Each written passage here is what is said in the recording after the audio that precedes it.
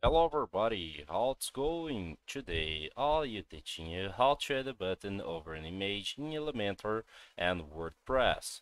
So the first thing you need to do is open your WordPress, okay?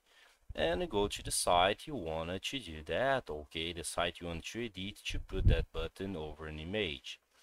And after you are in the site you wanted to do that, you see the image on your site, okay?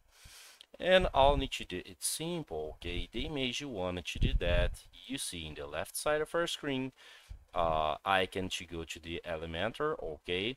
And after you go to the Elementor, you see all the options of the Elementor, okay?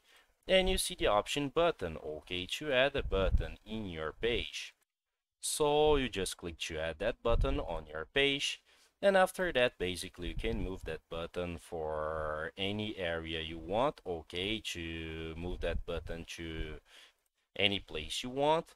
And after you move the button in the advanced, you can manage all the settings of that button, okay, to put the link you want.